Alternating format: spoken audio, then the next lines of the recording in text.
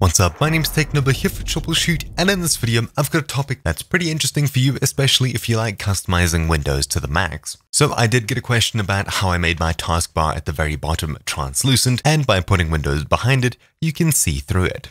While that is built into Windows, I did come across a different project that seems rather interesting. That is this over here. It's an open source project called TranslucentTB. What does it do?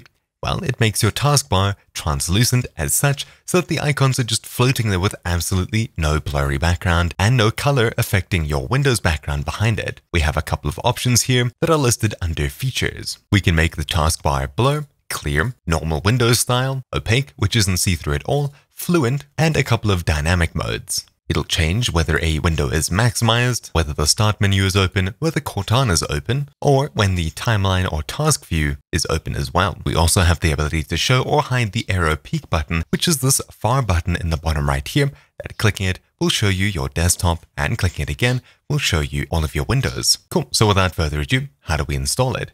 Well, scrolling down, you'll see the download section over here. You can download the program freely on the Microsoft Store and take advantage of its features like background order updates and settings sync. However, you can also download it via the Releases tab, which is what I'll be doing. I'll click this link over here and open it in a new tab.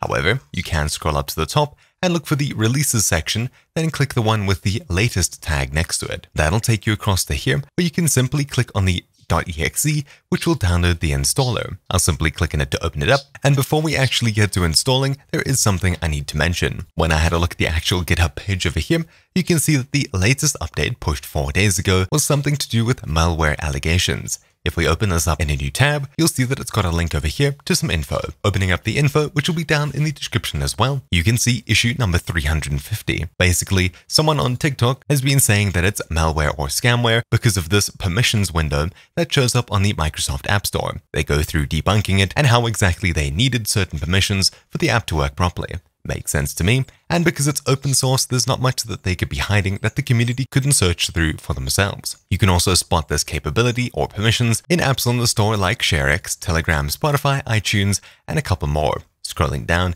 there's an almost complete list of very popular programs that also require this permission in the Windows App Store, and of course it's not complete. There's tens of thousands of more programs that need this permission to run properly. Cool, so now that we've gone through that, and your worries about malware have been put aside, let's go ahead and install it. I'll click Next, I accept, Next, choose an install location, Next, and then finally install. Then, with Launch TranslucentTB selected, I'll click Finish. Now that it's done, we see this here. Welcome to TranslucentTB. You can tweak the taskbar's appearance with the tray icon, and if it's your cup of tea, you can also edit the configuration files located at C users, your username, appdata, roaming, TranslucentTB. I agree, I click Yes. And as you can see, my taskbar vanishes at the very bottom of my screen, leaving me with a perfectly see-through bar.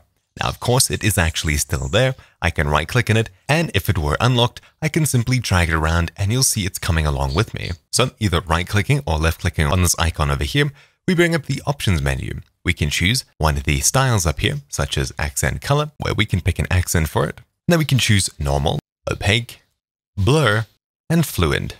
I'll be sticking with, say, clear. In the maximized window section, we can choose what happens when a window is maximized. I'll change it from, say, whatever it is now to opaque, just as a very good example. Opening up this page over here and going full screen, you'll see that the bar at the very bottom turns a pitch black. We can change the color by right-clicking, going to maximized window, and changing the accent color.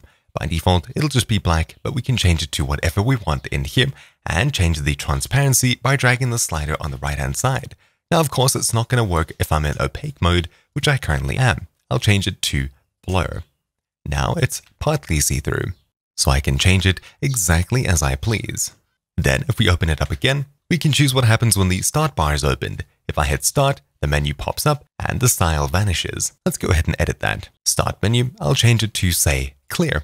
Hitting start, you can see it goes back to being clear. Now, there's a bit of flashing that's going on, but I would assume that this would get better over time, and hopefully wouldn't be so noticeable on a lower frame rate screen. Otherwise, it is a little bit annoying. We can stop this happening by changing it away from blur to, say, the same sort of color. I'll leave it as fluent for all of these. Now, whenever we're changing between things, you can see it just works as usual with minimal flashing or anything funky going on because it's not having to change so often. Now, if I were to go ahead and look at the next section, we see Show Arrow Peak. If we hover our mouse over the bottom right corner, you can see that the Arrow Peak button is now gone. How do we get it back? Well, going full screen is one of the ways to get it back. Pretty cool. Under Advanced, we have a whole bunch of settings over here. We can click Edit Settings to bring up an advanced window over here where we can type in things ourselves. This is of course a bit more advanced. We can do everything up to disabling the tray icon so that it just works completely in the background without you even knowing that it's open. We can edit the blacklist to choose programs that the start bar won't be affected with. If you're going to be playing competitive games, it's a good idea to list them here. You only need to list part of the title, the exe name, which is case insensitive, or the window class name. So if we were to blacklist anything with CSGO in the title, I'd type in title, space CSGO. Saving it, you'll see that everything's working as expected. But if I open up a notepad file, save it as CSGO, you'll see nothing happens. But if we right-click the icon, Advanced, and then reload Blacklist, you'll see that if I set Maximized Window to Opaque, whenever I make this CSGO window full screen, such as a game with CSGO in the title, it won't change. But if I make any other window full screen, you can see the taskbar is affected. And unfortunately, I won't be able to show you this, but whenever I go full screen here, it doesn't affect the taskbars on my other screens. However, they are also translucent. If I make something full screen on one of those, it does change the start bar style as well. And then finally, we have the Open on Boot button.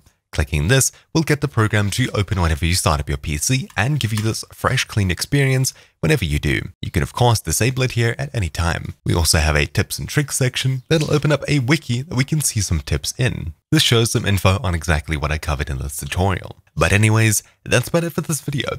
Thank you for watching. My name's been TechNoba here for Troubleshoot, and I'll see you all next time. Ciao!